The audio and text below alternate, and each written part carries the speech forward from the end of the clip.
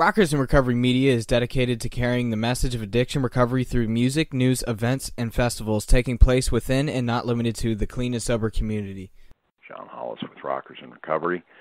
If you don't know what Rockers in Recovery is, I'll tell you. We are a media company. We're dedicated to addiction recovery through music, news, interviews, events, and festivals taking place within the clean and sober community, and not limited to the clean and sober community. Our events and concerts and festivals. We have a magazine, and we do talk radio, live streaming. You can check everything out at rockersinrecovery.com. Click on, of course, the About page to partnerships, to media partners, to radio. Everything's there. You can also download the Rockers in Recovery apps at the App Store and, of course, Google Play, so you can check that out. Tonight we have some cool guests. First of all, I want to let everybody know that, we had a little bit of a loss in the fact that over the years we have really, worked diligently to carry a message of hope. And we're doing, a show up in Nashville, Tennessee, and that is going to be of course, in January 27th, and it's going to be at the Hard Rock Cafe in Nashville, Tennessee. And I call it a little bit of loss because we normally do 3 or 4 or 5 events a year, and we're going to be down to just doing one per year, and this is our anniversary. It's a 10-year anniversary party, and it's being held at the Hard Rock Cafe in Nashville. One of the sponsors of that event, and who has sponsored many events of ours over the years, is Lyle from the Shores Treatment and Recovery. And the Shores is located in Port St. Lucie, but they do great work, and they've been around for many, many years. Lyle has worked with many people over the years to help them to find a new way of life and to have some hope. And Lyle, over the years, has not only been a sponsor and somebody that I do business with, but he's become a friend. And we welcome Lyle to the show. Thank you, Lyle, for being on Rockers in Recovery Radio. Yeah, thanks. Good to be with you again. So, a couple of things. First of all, I wanted to touch base on something that I think is important. People understanding the concept of neurofeedback or even music therapy. And because I had been reading some stuff on that today, and I wanted to just get your opinion on the neurofeedback and then go into some music therapy. Sure. Well, neurofeedback, and there's several forms of it. So you've got some of the more popular systems out there, known as the Lens system or the Neuroptimal. There's a Neureka, and they all work a little differently. But the concept of neurofeedback as a whole is what they call operant brain conditioning, and other people call it brain training. Then you've got brain paint systems, and they're all very similar in the neurofeedback. So what essentially happens is you have EEG leads that are reading your brain activity, mostly focusing on the theta and beta waves, and then trying to, based on that information, put new signals into your either your auditory or visual or both. It will help train your brain to go to a healthier state. So it's one of its highest efficacies, its best use, is with ADD and ADHD, which is intricately tied to addiction. There's a lot of comorbidity and a lot of crossover indications that people with ADD and ADHD are more prone to compulsive behaviors and addiction. So if we can solve that issue, we can also help with the addiction issue. So since it is so effective in that, what happens is if your brain goes to an inattentive state where it's in the ADD, ADHD mode, these signals can help redirect your brain to a more focused state. And then so your brain then maybe drifts back to the inattentive state, and the signals are there to direct you back to the more attentive state. And through repetition, it trains your brain that if it should fall into that ADD, ADHD mode, to automatically kick back over to a healthier state of mind, so to speak. So that's operant brain conditioning, much like, a lot of people heard of Pavlov's dog. So the bell would ring at the same time food was delivered, and the dog began to associate the bell with the food and would salivate at the bell even in the absence of the food. So in this sense, your brain is being trained that attention should come in the place of inattention. And so, and therefore, brain training. There's other systems like the Neureka one, and what that does is it allows the client to practice better moods and thoughts. So there's an image on the screen, and if you think happy thoughts, it reads those brain waves and will change the image on the screen based on your mood and mode. So that way you can see the effect that you actually have control over your brain, and it teaches you to practice healthier thinking. Then there's several varieties and variations on this, but that's the essentials of feedback. So when you're actually retraining your thinking and your brain waves to go in another direction is what basically it's coming down to. Correct. And some systems are more direct in that. Some are very subliminal, and you don't even realize what's happening. You sit through a session, and you can look at the charts, and you see the graphs of your brain waves have settled into a healthier pattern. And then over time, with repetition, it becomes the norm, the healthier norm.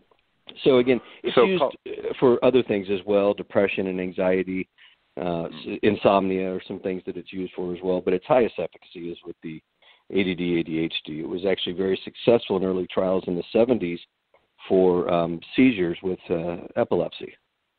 Wow. So when you couple this with therapy in a setting like yours where you're working with clients, and it all combines together, and of course that's helping the person to do in the end with the therapy. What would you say? Well, sure, absolutely. So imagine that you're, and I'm an ADD kind of guy, so imagine that you're trying to help me through cognitive behavioral therapies, but while you're talking to me, my mind is wandering all over the map and not paying attention to you, and I'm having difficulty sitting still for 45 minutes to an hour in a room with you. How effective is that cognitive behavioral therapy going to be? Whereas if I have the ability to eliminate the ADD, ADHD component and pay attention to what's going on and be in a more focused state, certainly anything that I'm being exposed to is likely to be more effective. So plus the comorbidity issue, the idea that ADD and ADHD will drive someone to self-medicate, and that's where you see, particularly with a lot of the amphetamines and cocaine, things that work really well on that same component. It's typically related to a catecholamine deficiency, which is the neurotransmitter that's affected with stimulants. And well, that kind of brings up another question too, because you have amino acids and there's other things that you can actually do to help repair that. A lot, because my understanding is, and I could be wrong, but it usually on its own takes a couple of years for the receptors to repair themselves, but you can speed that process up, correct?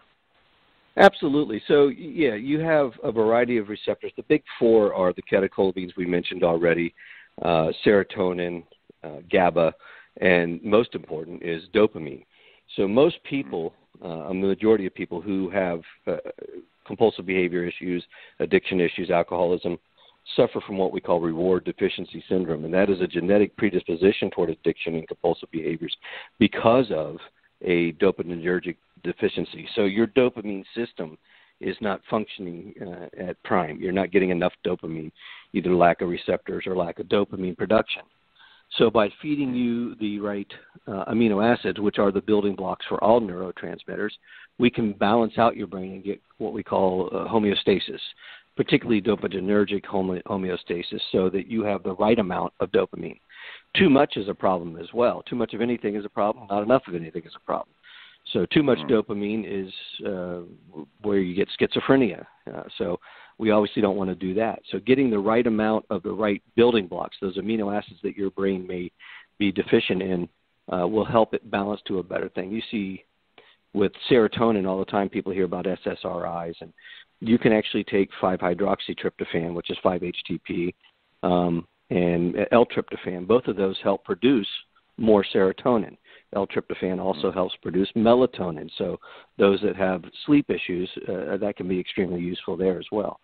And again, all of it ties in. There's something called the reward cascade, where all these work together. So as you affect one neurotransmitter, you affect another, and so forth.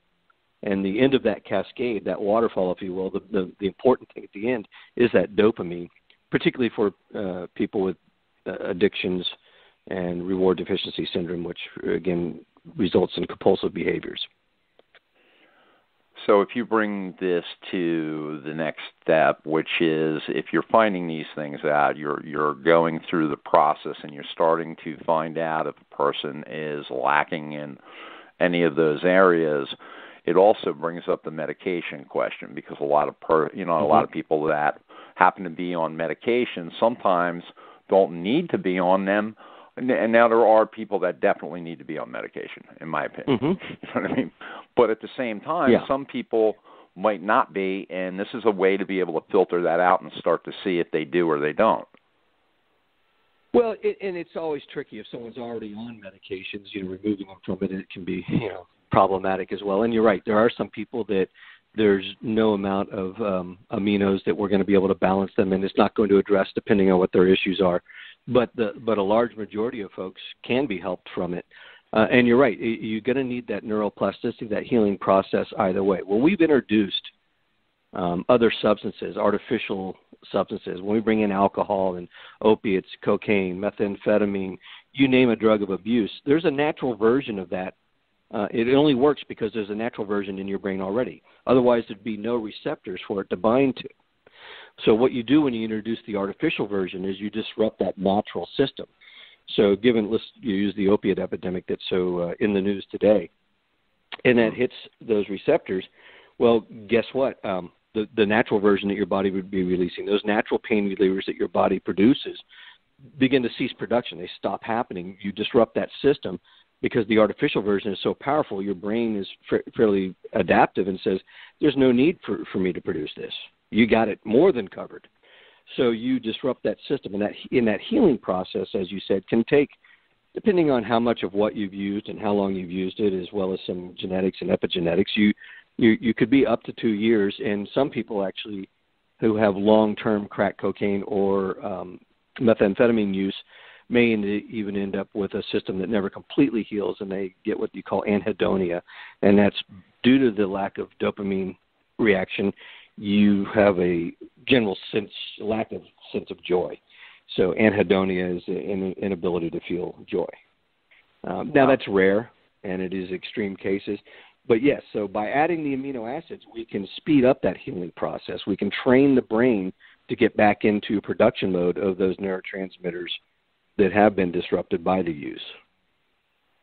And it that reduces cravings. It reduces withdrawal symptoms.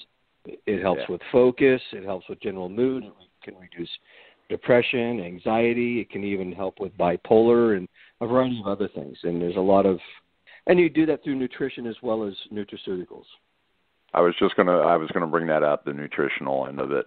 But something, I want to let everybody know that of course we're going to continue talking about all of this stuff.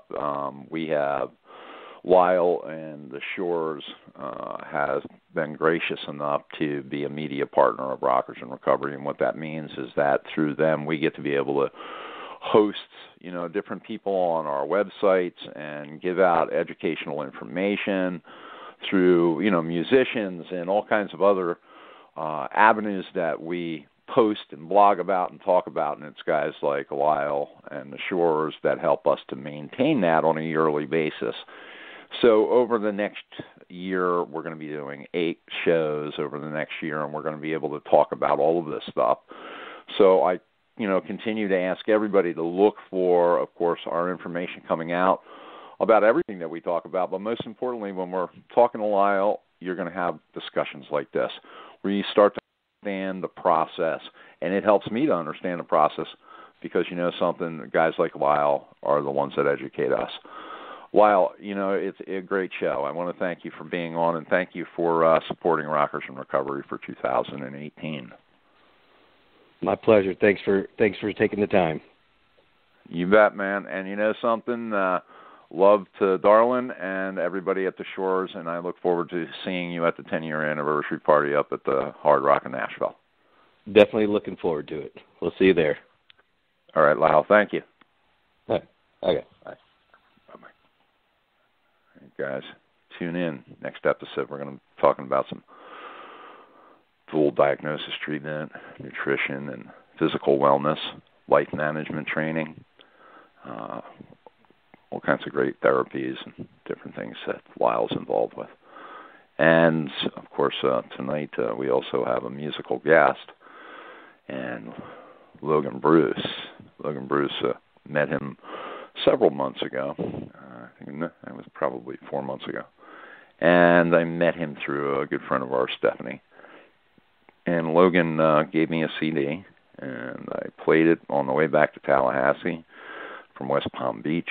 And it was an amazing trip and some great music. And Logan, how you doing tonight? Hey, how's it going, John?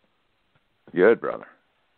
So, Logan's a singer and a songwriter, and he does some great music. You can check him out at Sobriety Music on Facebook, and starting in January, he's going to be doing a show over at the Rockers in Recovery Facebook page, too. It'll be streaming live on Sunday nights at 7 o'clock. So one of the things I wanted to do tonight, Logan, is talk to you about your life before you got to the recovery aspect of it. And I understand that you had an opiate addiction, and that was raging, and you got clean when? I got clean October 11th of 2016, so a little over a year ago. Okay. And since you got clean and playing your music and being a singer-songwriter in recovery, has it helped you to dig in and to really start to, work with your emotions and feelings? Did music therapy kind of help that out? Yeah, actually, that was really like the reason how I started doing it was I don't remember when I first got sent to treatment 5 or 6 years ago, and they let me bring my guitar. And by then, or at that point, I was still too scared to play for anybody. So I was in my room most of the time, and I was just writing down constant thoughts that I had, and actually just playing for myself, not for anybody else. And it turned into an entire book of songs in like 30 days. Like there's probably like 40 songs that I got out of one treatment stay. Wow. So, I guess it's just, at first it really just helps as like an outlet, I guess, if you want to call it that. Something to positive or negative. Like you've heard some of my songs, not all of them are the most positive things in the world. But as soon as if it's a negative song, then I get that out on paper, and it's almost like I just talk it out with somebody. Well, it's an amazing process, because I see how a lot of musicians, what they put down on paper and how they take their life experiences day to day, may it be, the recovery process or just what they're going through on a daily basis, helps them to deal with what they're dealing with each day. Do you find that to be true? Yeah, definitely. Where do you see you going, with your music? What do you want to do with your music? That's a good question. I guess I would like to. It's starting actually to take shape now, even with with the sobriety music and eventually like the Rockers in Recovery coming up. I guess at first I would like to be kind of like a beacon, or not a beacon of hope, I guess, if that's what you want to call it. That's a good metaphor for it, or analogy. Just like a way that anybody could look at me and see, like, you can, like, somebody that made it out of their addiction or alcoholism, whatever it is, and is doing something that they love. Eventually I would like to kind of like be the gap, like bridge the gap between people that are addicts and people that aren't addicts. because we all know about the stigma there and everything with that. And I don't know, eventually I would like to kind of bring the two groups of people together. Not that there's just strictly two groups of people in the world, but, you know what I mean, like people that might not understand what we deal with as addicts, and kind of just like maybe help my music help bridge that gap between people that might not understand what we deal with. So not strictly like just a recovering musician, but maybe just like life in general. You know, like a more healthier and more clean thinking type of lifestyle that you're able to share with other people. Yeah, definitely. With that being said, you have a great opportunity to be able to share your music and help others. And I want to thank you for being a part of Rockers in Recovery and sharing that CD with me, because, and you know, if you hadn't done that, if I would have never, you know, found out who you are, and that's how we're able to work together and to be able to put your music out there. You know, it's all about getting the message in front of people, and I love to do that. I love to do that through music, and I got to tell you, you know, I love music. I've been a music lover since I was a kid, sitting in the bass drum of my brother's bass drum, you know, to current. And it's guys like you and other folks that excite me, and I hear what you're doing, and it definitely touches me. So, and I'm sure it's touching others. If you want, you can check out, of course, Logan Bruce Music, and just put in the search in Facebook. You can do at Logan Bruce Music, and it comes right up. Click on the page, and you'll be there. And he's got some great stuff, and he's putting out some great videos. One of them just went viral and hit around 21,000. So check it out, man. He's a great guy, and we want to thank you for being a part of Rockers in Recovery, and most importantly, you know, helping us to have a good session every time we sit down and listen to you, with some fun, and most importantly, you know, some laughs sometimes, and some great music. So right, I want to thank John. you. I appreciate it.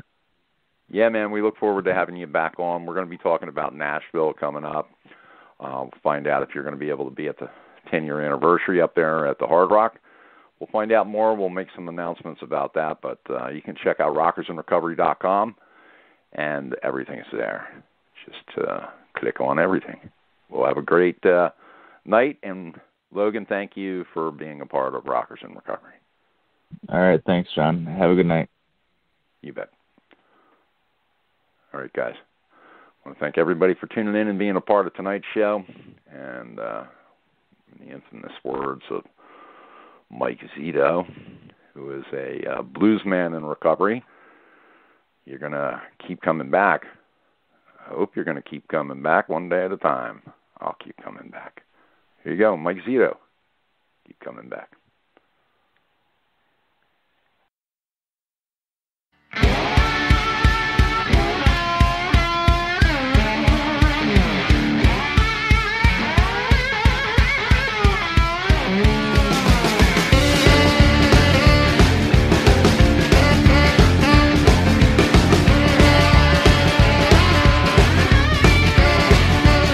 I got one for the young tomorrow, one for the yesterday.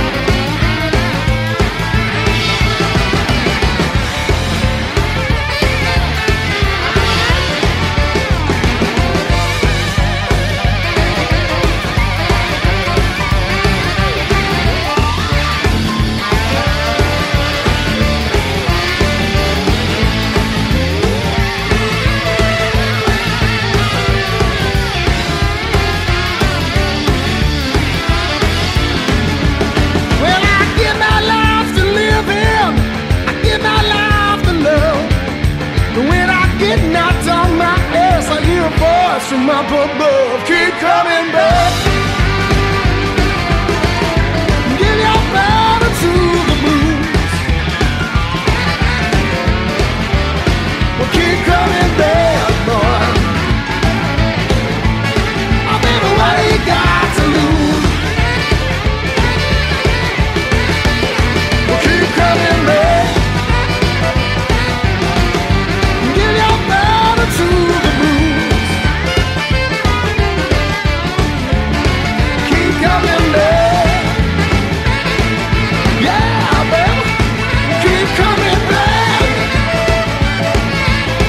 Oh, what do you got to lose?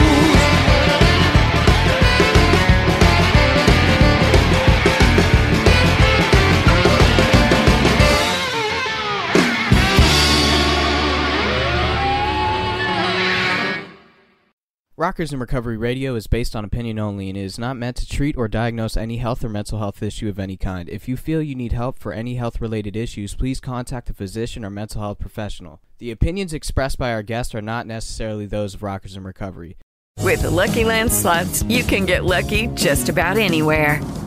This is your captain speaking. We've got clear runway and the weather's fine, but we're just going to circle up here a while and get lucky. No, nothing like that. It's just these cash prizes add up quick. So I suggest you sit back, keep your tray table upright, and start getting lucky.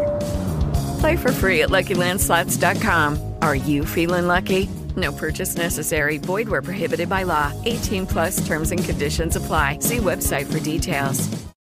When you download the Baker's app, you have easy access to savings every day. Get the most out of weekly sales and receive personalized coupons to save on your favorite items, all while earning 1 fuel point for every dollar spent. Baker's makes it easy to save while you shop, whether it's in-store or online, so you get the most value out of every trip, every time.